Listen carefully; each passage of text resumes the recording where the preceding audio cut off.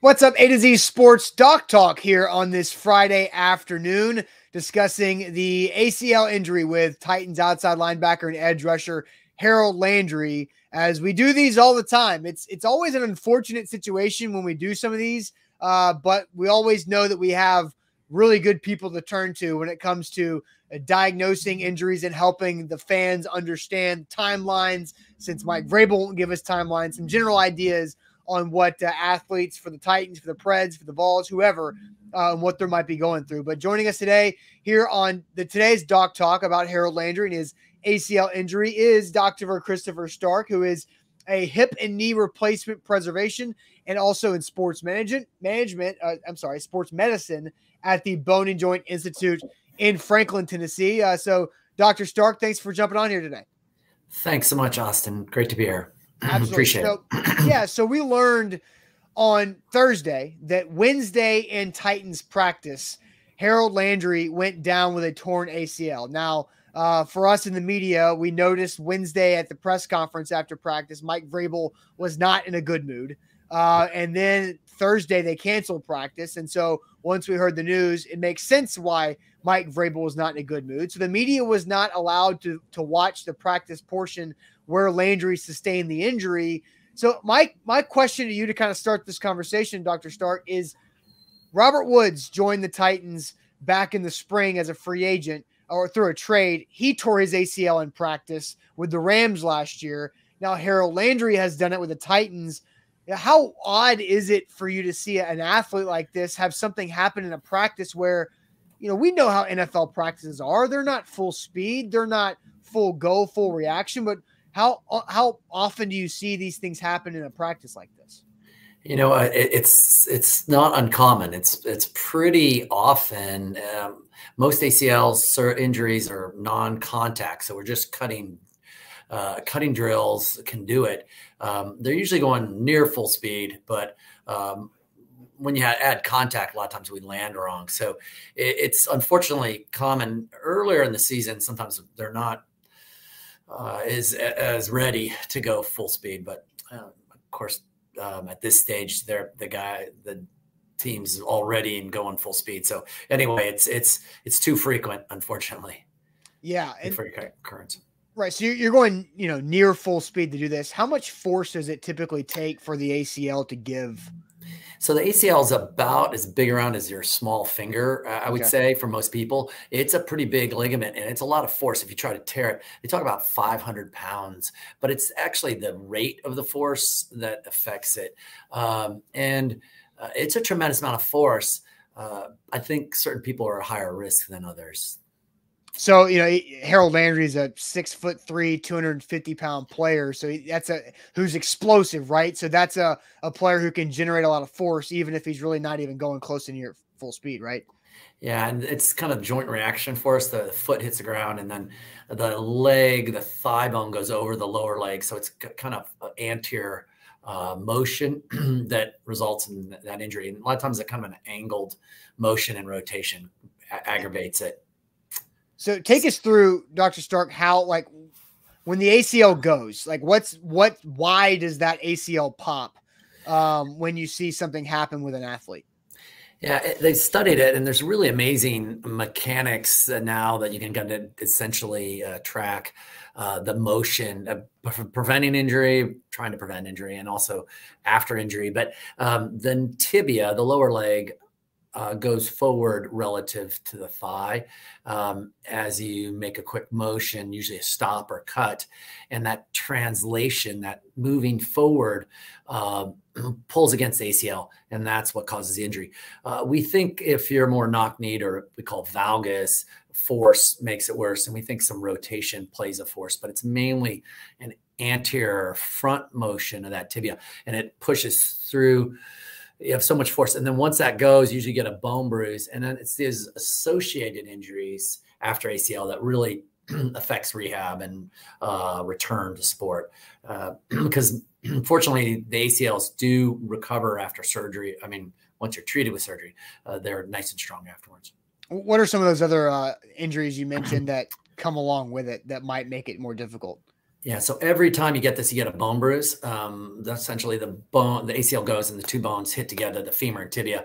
That sometimes can damage the cartilage, the gliding cartilage. Those we don't have a good treatment for, even if we try to graft those.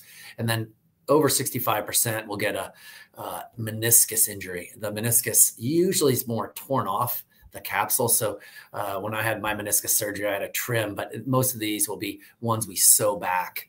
So you have to do a meniscal repair. That actually slows down your rehab.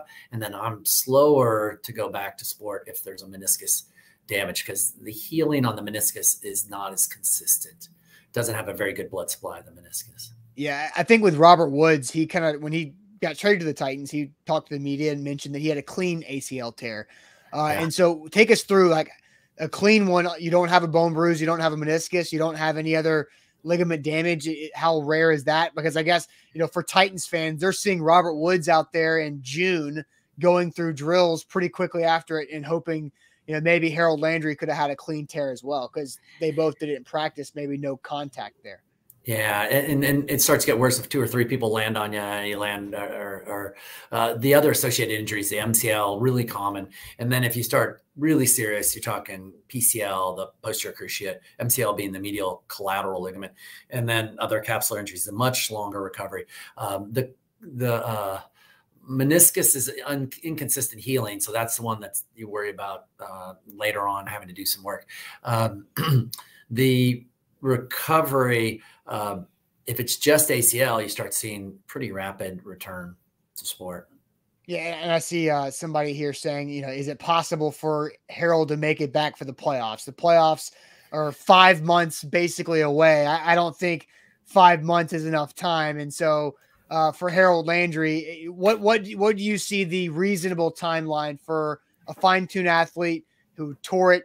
If you want to say basically the very beginning of September, because it was on August 30th, but tore it, early September there for the surgery at least. What's a reasonable timeline for Harold Landry to be, the steps, right? When can he start running again? And then how does that progress? So you feel pretty good at it. The ligamentous healing takes 3 months. You're starting to get good ligament healing, assuming everything goes well, no other associated injury, but that strength, getting that quad strength and hamstring strength back equal to where he was is crucial, so you don't get other injuries.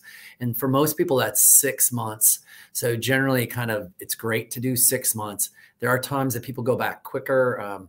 The history of some of the NFLs going back sooner with some possible complications. Think of Jerry Rice way back when, but the going back awful quickly and then breaking his femur. Gosh, that was a long time ago. How does that happen? How do you go back and then break your femur? Because that's a fear, right? Yeah, some other injuries. The bone is not as tough just because you haven't loaded it is part of it. It also can be from the graft potentially. I don't know his situation, but the graft, you take a graft, there's different graft choices. And if you take that graft, it can make a weak spot. And that I think is what happened with him, but I'm not sure about that actually. So at 4.5 months, you're pretty good. There are people that go back as early as 5 months, and that's really pushing it, 4.5 to 5 months. And as a professional player at his level, you're probably better off to make sure you're really good. Come back next year perfect. Yeah, and so that 4, 5, 6 months to get back to where you're doing physical activity. But then when it comes to doing and playing your position, those drills that require the torque and the bend and the explosiveness, that's where several other months afterwards helps build up that strength.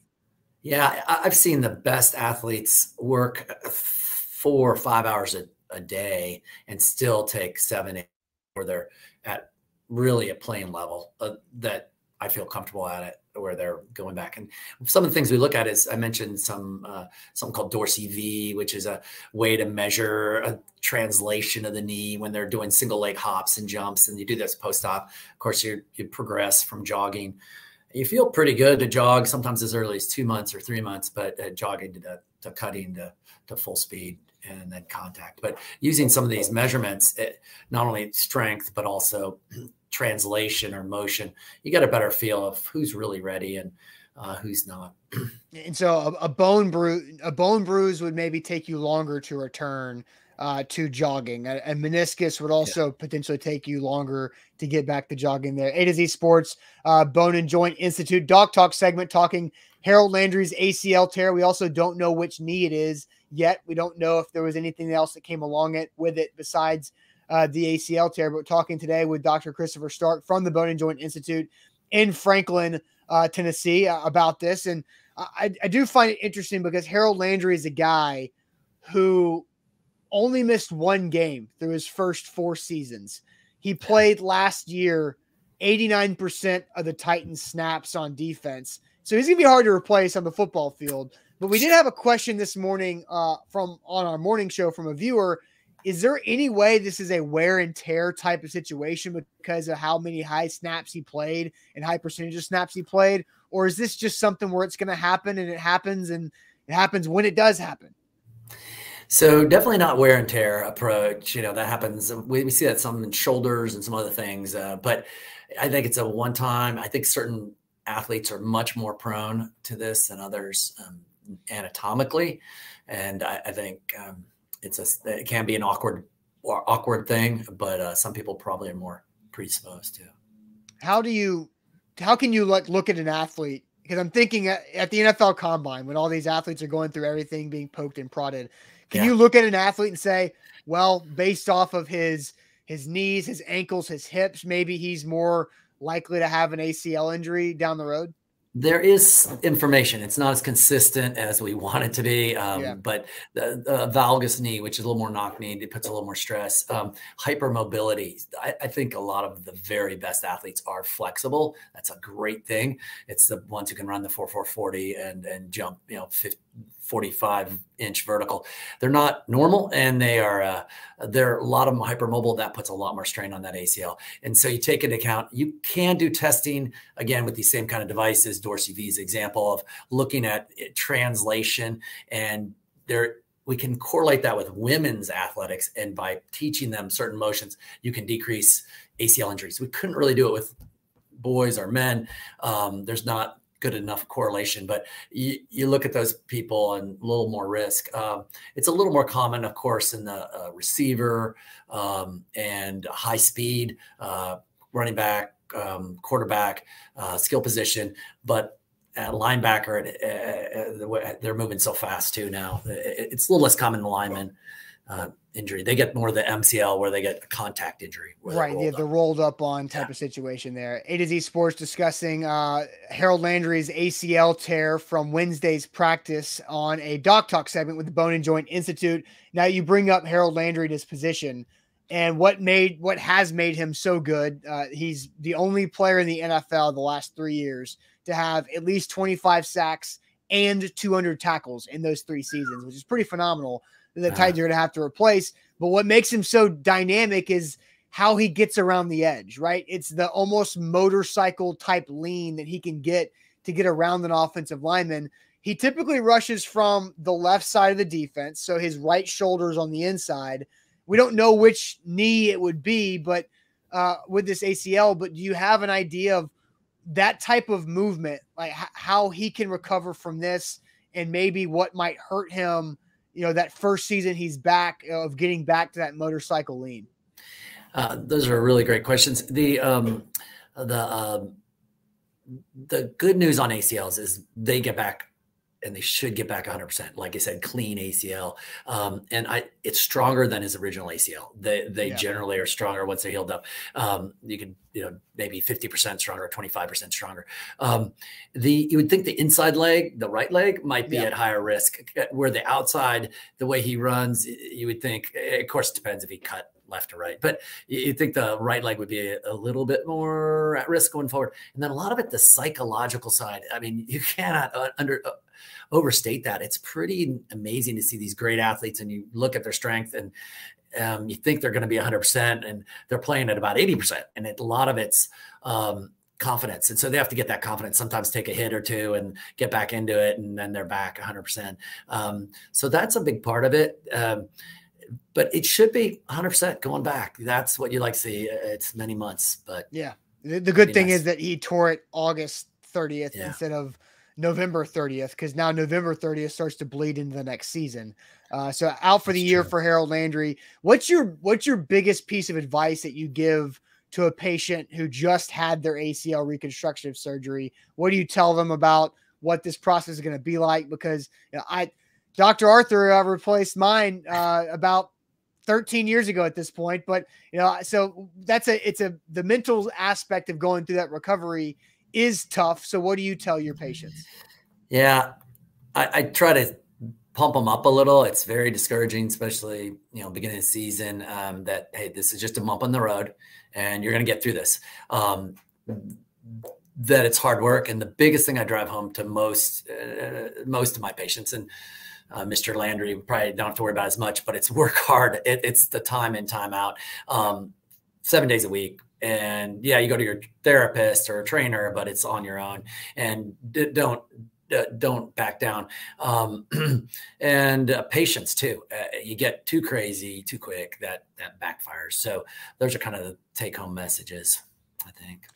Dr. Christopher Stark of the Bone and Joint Institute. He knows knees. He knows ACLs. He is a hip and knee replacement and preservation specialist, along with sports medicine at the Bone and Joint Institute. You go check them out, boneandjointtn.org. The website's really easy to use. Whenever you get hurt in life, all you do, you go to the website, boneandjointtn.org. You click make an appointment. You type your name in. You say what's hurting. It sorts to the specialist there, and you make an appointment right there. So appreciate the time today, and I hope you guys have a great weekend. Appreciate it, Austin. Have a great weekend. Thank you.